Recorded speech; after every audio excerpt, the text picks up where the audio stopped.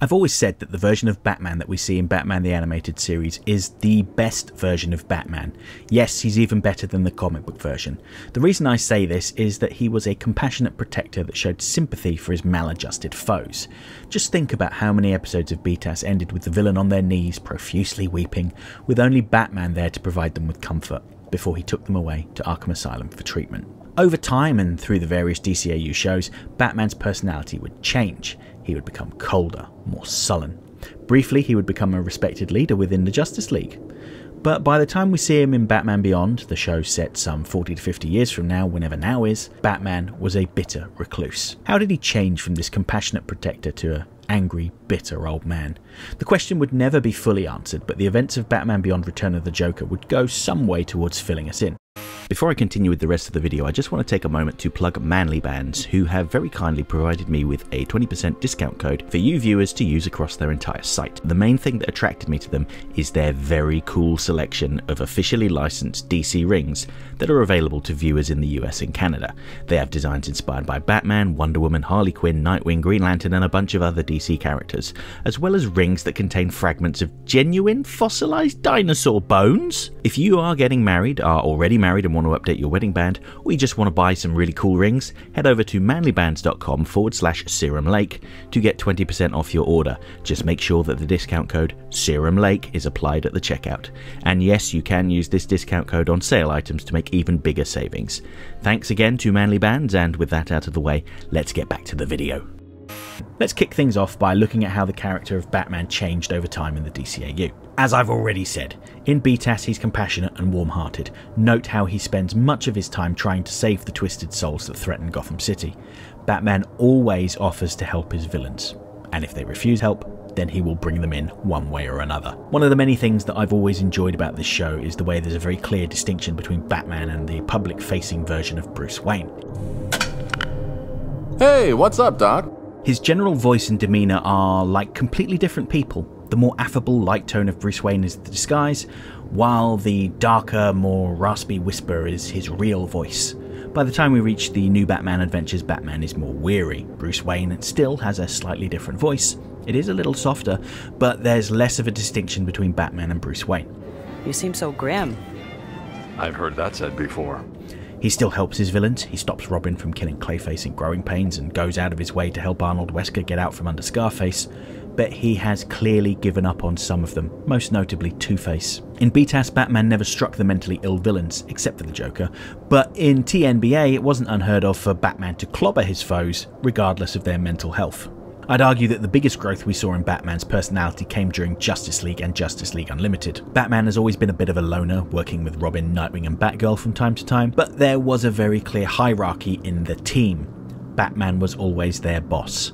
They were allowed to work with him because he permitted it. In the Justice League, he was a part-time member, someone that helped out when he had the time or if the threat was great enough. But the key thing is that they were a group of his peers, not his children. As such, we'd see Batman open up to his team members, and over time he would embrace his role as a leader, particularly in Justice League Unlimited. He's completely comfortable surrounding himself with dozens of superpowered beings. So it was quite positive seeing Batman develop so much as a person. Why, Batman was even known to crack a smile every now and then. But by the time we get to the far-flung future world of Batman Beyond, the elderly Bruce Wayne has become a recluse. He spends almost all of his time in his mansion, rarely venturing out into the public eye. The only company he has is his loyal dog Ace, a direct nod to the campy 50s character Ace the Bat Hound, which I always found to be a nice touch. I'm a cat person and have never had much time for dogs, but I would take a bullet for Ace. He's a very good boy. We know from the opening of the first episode of Batman Beyond, Rebirth, that he had quit being Batman after he had had a heart attack while trying to rescue a hostage. In his weakened state, he pulled a gun on one of the kidnappers, threatening to shoot him. The realization that he was reliant on a firearm, the kind of weapon that killed his parents, ruining his life by setting him on the path to become Batman, clearly devastated him. However, there's another key factor shown to us in this opening section that is less discussed, but I feel is equally as important. His company was taken from him. Derek Powers was successful in a hostile takeover of Wayne Industries. forming the new company Wayne Powers. Batman's reaction to having his family's company taken from him, essentially another key aspect of his life's work to make Gotham a better place, is to put on his costume and go rough up some kidnappers. It seems like no matter how old he is, Batman benefits from the healing power of punching some wrong-uns in the face. But in that single night, Batman lost the two most important things to him. His family company, which had been used for the betterment of Gotham City, and was his only real remaining connection to his deceased parents, and then his identity as Batman. Without them, who was he? When we next see him some 20 years later, Bruce stumbles upon Terry McGinnis being pursued by the Jokers. Despite his advanced age, Bruce makes short work of the clowns, but the physical exertion takes its toll on his body, and he needs some help getting home. After getting Bruce's heart medicine, Terry excuses himself, spots a bat in distress, and stumbles upon the Batcave. Bruce catches him, roughs him up a little bit, and then sends him on his way. And it's interesting that Bruce didn't actually do anything to protect his secret. Obviously he wouldn't kill someone that had just wandered into the Batcave. Traditionally he's recruited the people that learn his secret identity. But I find it strange that he didn't really act after Terry entered the Batcave. He just cast him out and went back to sitting by himself in the dark. A short time later, Terry comes back to Wayne Manor with evidence that Derek Powers is using Wayne Powers to create deadly chemical weapons and is selling them to foreign governments. This outrages Bruce, but he won't do anything about it directly. He instructs Terry to take the evidence to the police. Now, Terry tries to follow Bruce's orders, but Derek Powers gets to him first, leading to Terry fleeing for his life. Later, when Terry steals the Batman costume and tries to take in Powers himself, Bruce activates an override, which holds Terry in place as he's being assaulted. There's a brief moment where the possibility that Bruce is going to allow Terry to be beaten to death. He clearly knows that what he's doing is wrong. Yes, Terry stole his costume, but he did so for the right reason. Even Ace doesn't think Terry deserves the beating he's receiving. With a simple flip of the switch, Bruce goes from a reclusive billionaire to the mentor of the new Batman. And this is just the start of his rehabilitation. In the episode Disappearing Ink, we get a great example of how much Batman has grown since meeting Terry. Early in the episode, we're shown one of the methods Bruce had developed to potentially continue his mission as Batman, a large Iron Man-like suit of armour. However, wearing the armour put too much strain on his heart, so he put it in storage. When Ink returns and takes the younger Batman hostage, insisting that the elder Batman turns himself over to her or she'll kill him, we see Bruce face Ink without hesitation. And there's a wonderful moment where Shirley Walker's Batman theme is played with electronic instruments, and it's so damn cool. Now Ink is able to defeat Bruce, but the distraction he provided gives Terry enough time to break free. But it's informative to see how selfless Bruce Wayne was. He was more than willing to throw his own life away to protect Terry. In Sneak Peek, when the sleazy journalist Ian Peake smuggles a camera into the Batcave, Bruce goes to him. When he learns that Peake has been using a stolen experimental belt that allowed him to become intangible, equipment that had been developed by one of Bruce's scientists no less, Bruce becomes enraged. The lab containing that equipment had burned down years ago, killing its inventor, the implication being that Peake had murdered the scientist and set the place on fire to hide the evidence.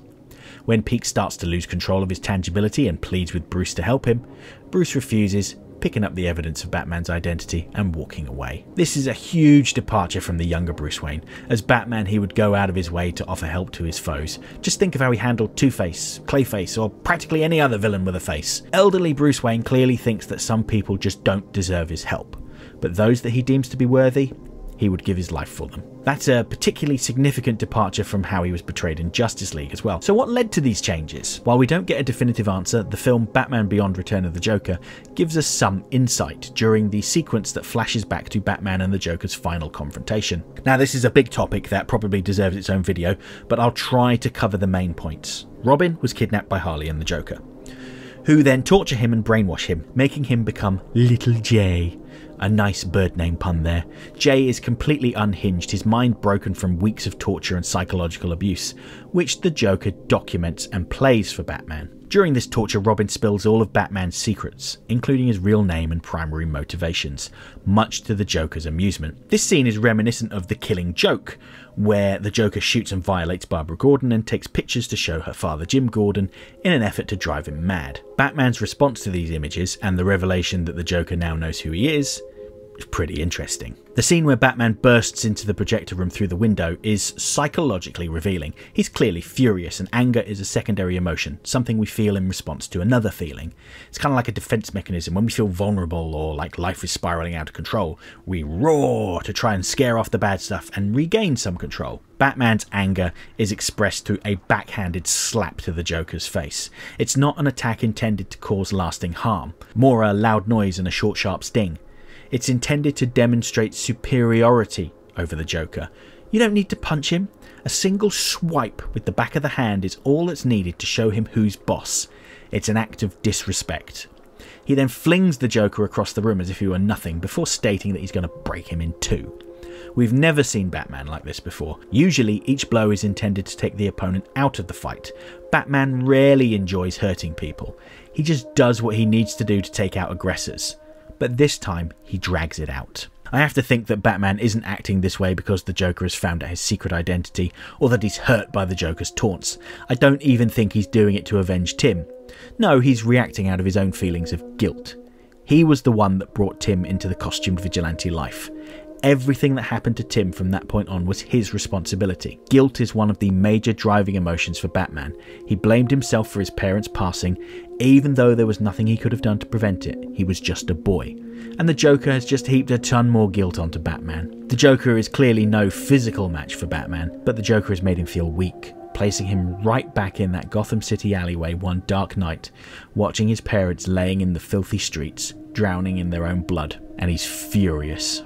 There's a second comic book storyline called Death in the Family where the Joker murders the second Robin, Jason Todd, and I feel that this section of Return of the Joker is an indirect version of that story. Except the Joker doesn't directly kill Robin, instead he kills a part of Batman and the concept of the Bat family. Following the Joker's death at Robin's hands, Batman disbands the Bat family and refuses to let Tim endanger himself again.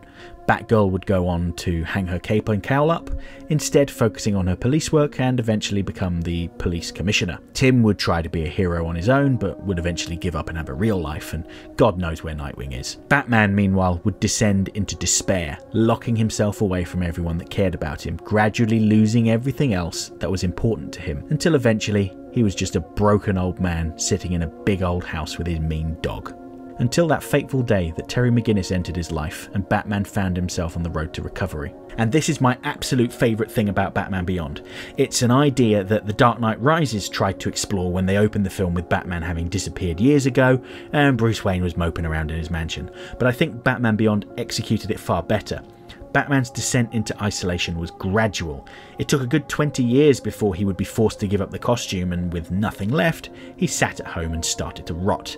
I find this far more satisfying than Batman giving up his costumed identity because his girlfriend got blown up. Without the costume, Batman felt like he was nothing. But by helping Terry McGinnis through his pain and mentoring him, Batman would ultimately save himself too. Okay, that's the end of this week's essay and the end of my entire month of Batman Beyond content. I thought it was fitting to start with Terry and end on Old Man Bruce. If you enjoyed this video, don't forget to like, share, subscribe, tell all your friends about me, because it really helps. If you really want to show your appreciation, I've enabled the thanks button. This will allow you to throw a buck or two my way to go towards improving the production quality of my videos. I also offer channel memberships for $1.99 a month. This will get you early access to my weekly video essays, irregular members only videos, custom emojis, priority responses to comments, and an icon on your profile identifying you as one of my people.